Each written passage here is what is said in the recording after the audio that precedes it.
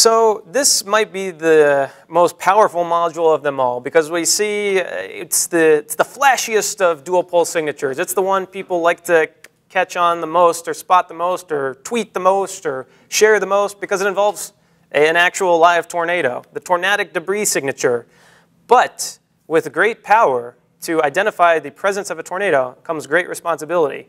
This signature, more than any other, you want to use wisely. You want to know what you're dealing with. You want to make sure that you are dealing with a tornadic debris signature and not something else. So I'm going to show you how to do that and the best way to use it wisely. So we're now looking once again on our supercell thunderstorm. We have some really beautiful trees that have grown out of water. I chose blue here. But imagine these trees here beneath our storm, and just like imagine with a click of a button, I can develop a tornado. And then the tornado moves and it lifts our trees up. We have one sturdy tree here that apparently has not fallen. It is doing quite strong, although it looks like it's in trouble here shortly. So we'll put our reflectivity image down. We'll imagine if we're looking at 0.5 reflectivity underneath the storm, imagine what our radar is scanning somewhere in here. There's what we might think is a debris ball in reflectivity. We're not positive, but it's in an area where we would probably expect this if we know we have a tornado on the ground. There's our velocity couplet we're used to seeing if our radar is off to the east or down in this corner here. We have our outbounds going in the direction of the west or northwest, inbounds to the southeast. So there's our nice clear velocity couplet. And then correlation coefficient. This is what we're adding with the tornadic debris signature.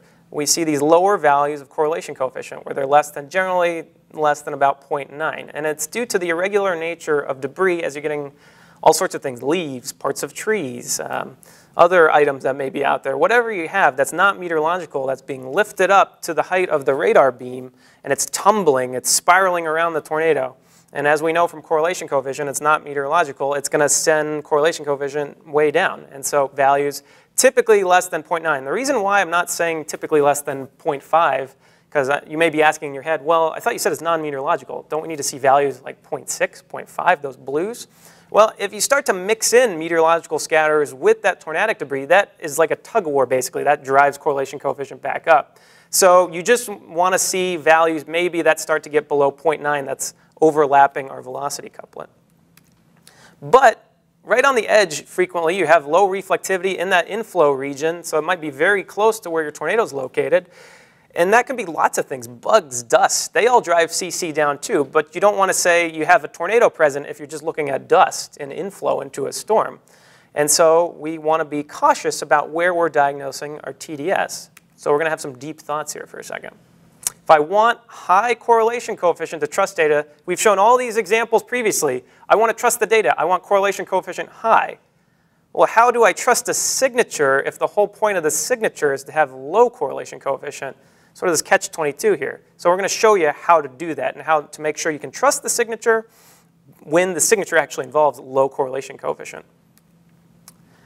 So we're going back to that example from Dallas-Fort Worth from the previous presentation of our ZDR arcs where we're looking at reflectivity at the lowest levels here.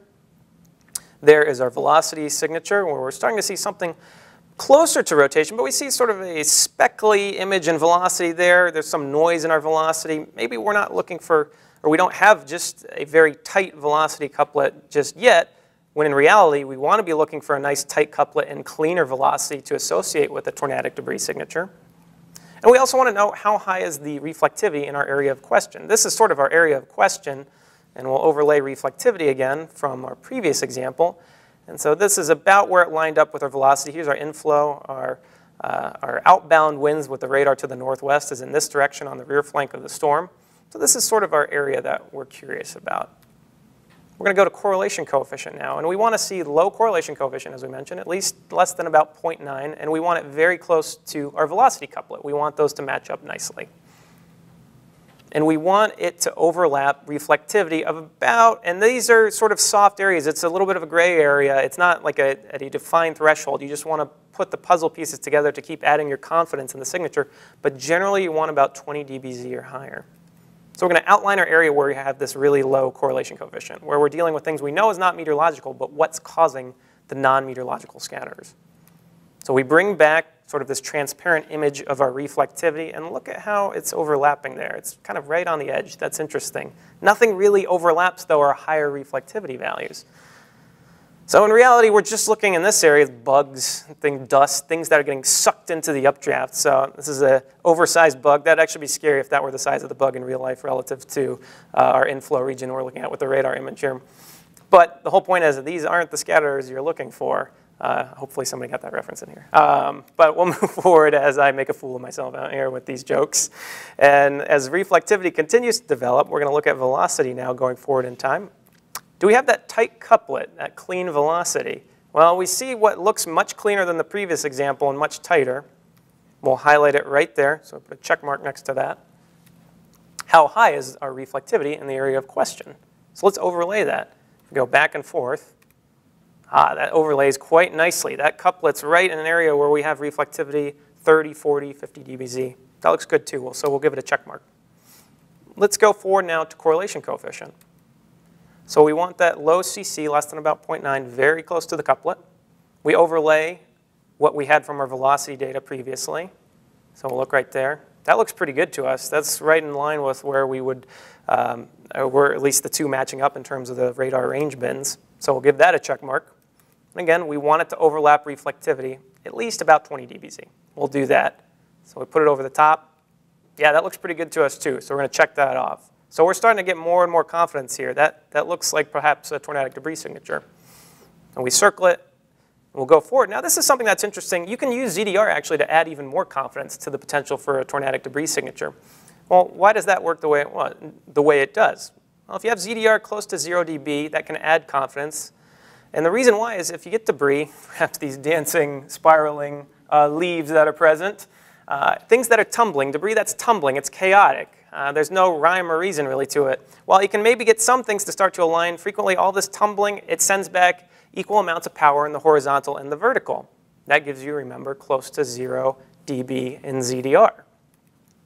So that even is another check mark that we have what looks to be debris as we zoom in and see those sort of grays and blues. That's that low ZDR close to 0 dB.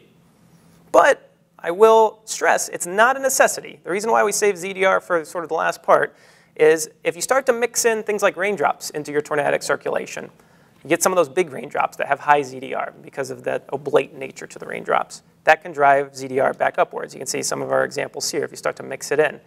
And you can have ZDR values that are maybe 1, 2, even higher dB within your, the area of interest for your tornado. So low ZDR near 0 helps add confidence, but it's not a necessity for the tornadic debris signature. So you want to radar operate like a champion. How do we do that? Well, we want to make sure we're looking at the same range bins between variables. Something that can happen frequently, especially if we get different variables in at different times through whatever radar program you may be using. If there's a mismatch in our data, and you may think, oh, I got a TDS right, this is a huge TDS, but right here maybe isn't overlapping perfectly where we have high reflectivity. So you always want to be checking, going back and forth, making sure that it overlaps. And you want to make sure you got the same timestamps on all of your products to make sure you're looking at it at the same time, as different things may come in at different times, especially when you're looking at velocity versus reflectivity or some of the dual-pol data, just in the way the Weather Service radars do their scanning strategies. So the tornadic debris signature, it can serve as clear proof, if you identify it properly, that there was at least a recent or even ongoing tornado. You're seeing the tornadic debris. You want to see that tight velocity couplet and adjacent radar bins of the following. You want reflectivity again. These aren't hard and fast rules. There's a little bit of gray area, but generally greater than about 20 dBz with reflectivity. Correlation coefficient, generally less than about 0.9. And some of your big monster tornadoes, you start to get into your SIG tours, your violent tours, generally will send correlation coefficient even farther down, closer to 0.6, 0.5 even, as you get tons of non-meteorological scatterers in the debris field. ZDR, I highlight in yellow here. It can be very low, and that gives you added confidence, but the reason why I highlight it in yellow is it's not a necessity to be close to 0 dB. And you have to have that low correlation coefficient and sufficient reflectivity overlap. It can't say, well, it's close, it's kind of in the inflow area, it's right next to it. Yeah, sure, I want a tornado here, I'm going to check it off. That looks good. You can't do that. They got to overlap. You got to make sure you can trust the data, and considering that this signature gives you proof of the presence of a tornado, and it's one of the biggest hazards out there that we can forecast, you want to make sure you got it right, so you want to make sure those two overlap. And with that, we'll wrap up the tornadic debris signature presentation.